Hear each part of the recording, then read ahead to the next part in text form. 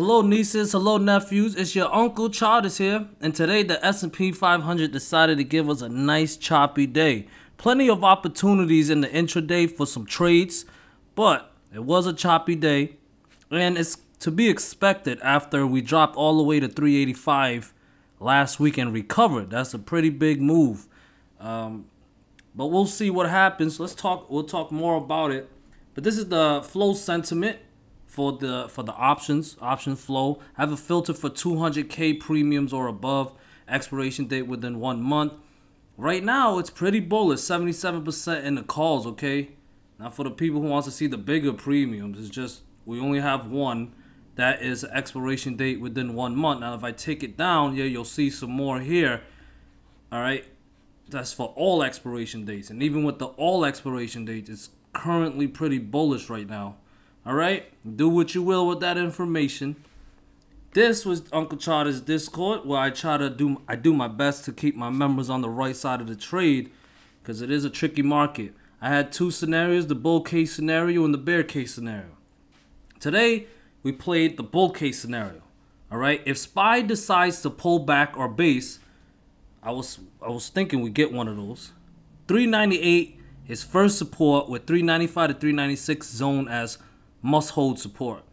I will look for calls after the first leg plays out. Now I talked to you guys about this. I like to catch the second leg up and possibly even the third leg, but I always try to let the first leg play out first, okay? After the first leg play out. So for example, if SPY tests 395 to 396 zone, I will enter calls if 398 is recaptured. If SPY tests 398, bounces and recaptures 400, I will enter calls.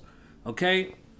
First resistance is 402. If cleared, puts 404, 406, and 410ish in play. Then 415. There I mentioned I will enter puts at around the 415 level.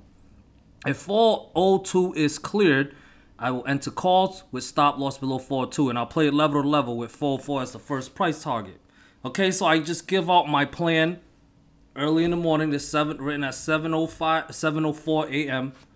I pretty much tell you guys what I'm gonna do before it happens, what my plan for the day is.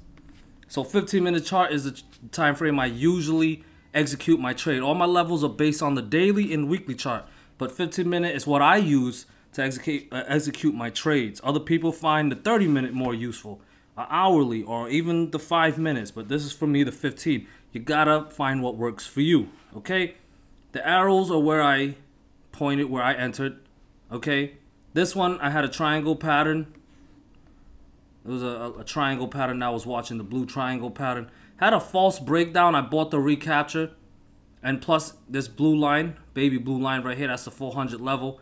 It also cleared the 400 level, which helped out with my thesis. And I was able to play it up to the resistance of the triangle.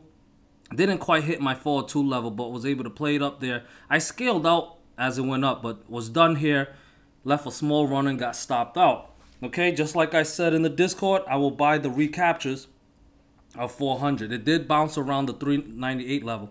When it broke down this triangle pattern, hit the 398 level, bounce, right? Just like I said it in the Discord, and I will buy the 400 recapture. Got it.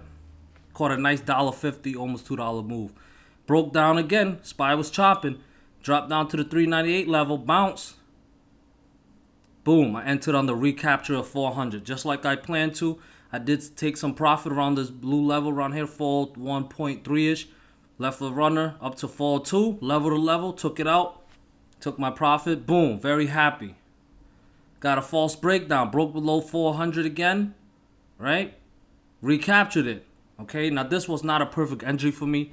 I did not enter right at 400. I actually entered around 400.5, 0.4-ish, around there. It worked out very well. Hit up that 402 level, shaved off some profit, left a runner, went up to, I had a 404 price target above 402.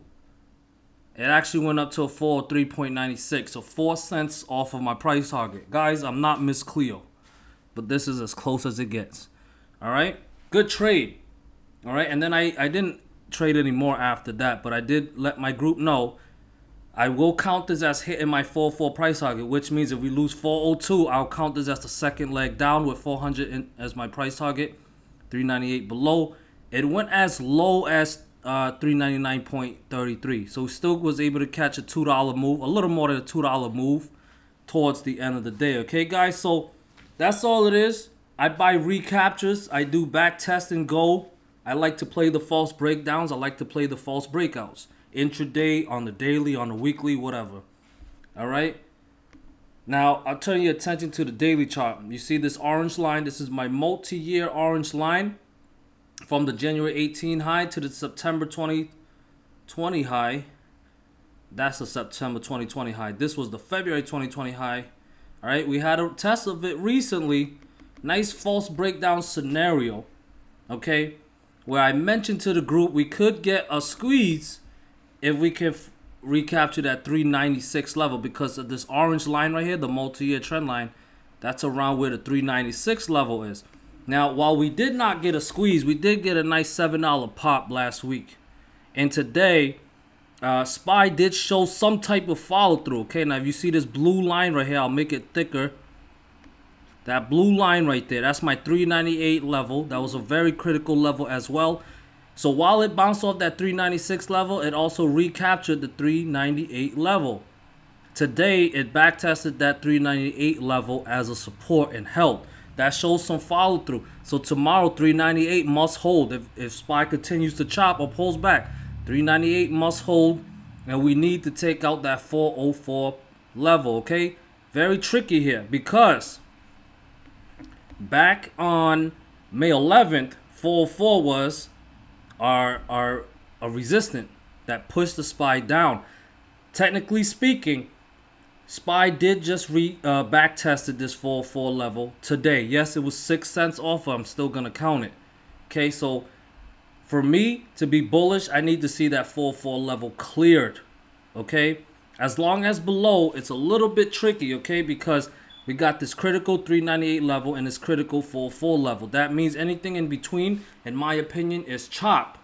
And yes, I'm still going to be trading within this chop level to level, because you got the 400 level, you got the 402 level that we can use as a reference. Of course, the 404 and the 398, the extreme levels of this range.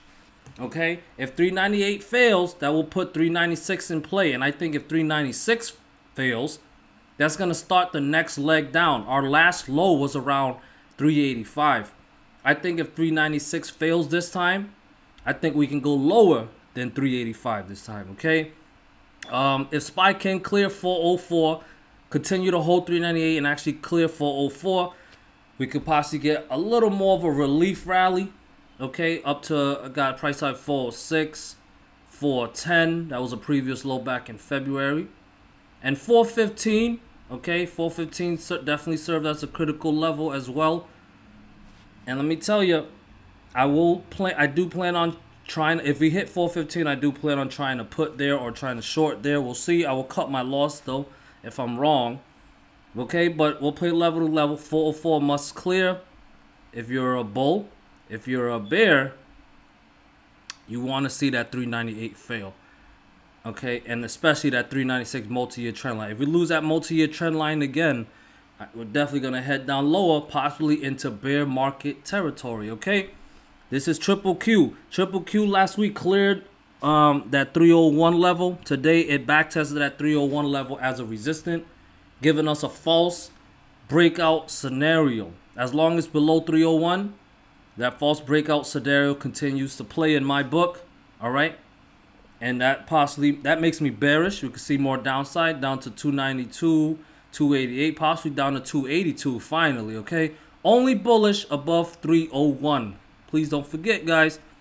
Now this level 325.5 was a critical level, and it still is. We lost that level back on May 10th. We retested that level as a resistance today. I'm only bullish if the Dow Jones DIA can clear 325.5. Okay, because this is looking like a back test and go scenario to more downside. Okay, so if it clears it, I'm bullish. As long as it's below, I'm bearish. Okay, 322.8ish, 318, 315 is my next level. And I think we can go down lower because last low was around 312.5. I think we can go as low as 310.6ish this time. Okay, only bullish above 325.5. As long as it's below, I'm bearish on the Dow Jones. And look at this. Possible double top. Last May 13th, Friday 13th, the high was 179.4. Today's high was 179.4. Okay, I have a level around 178.77. Failed to close both times. As long as we're below, I'm favoring a test of 174-ish. And if 174 support fails, I think we can head down lower. Last low was around 168.5-ish. I think we can head down lower than that to 165, probably even lower than 165. Okay, only bullish if 178.77 can actually clear. All right, guys. I had a nice alert on Tesla today, mentioned to the group. If that 765 level hold, that's that white line right there, if it fails, we could get a drop down to the 717 to 718 zone. Okay, so it did fail, and it dropped as low as 719, so it's like about $1 off. Still not a bad move if you caught it. Okay, only bullish if it's above 766. All right, Tesla got a lot of work to do. It needs to get back above 766, putting 796 in play. 831, possibly up to 872. Okay, as long as below 765, 766 zone, I'm favoring more downside, and I think this 717 level will fail. The last low we had was around 681. I think we can get lower down to 635 on the next leg down. Okay, and here's Apple. I got this blue trend line. It's been around for a while, since December of, got a bunch of touches here. You can see it there. And now last week we failed and we broke down that level, and the last couple of trading days, today and Friday, we back tested that blue trend line as a resistance, including today. And as long as Apple fails to close above 147 and then this critical resistance level around 148.3-ish, I'm bearish on it. Our last low was around 138.8. I think we can go lower than that this time, down to 133, 135-ish. Okay, guys? So unless we can clear some critical resistance, overall, Uncle Chartist is, bearish on the Apple. All right, guys? So that's what I have for you guys today. Thank you guys so much for watching. This means so much to me. I hope you guys found some value, and you all have a good day. Peace.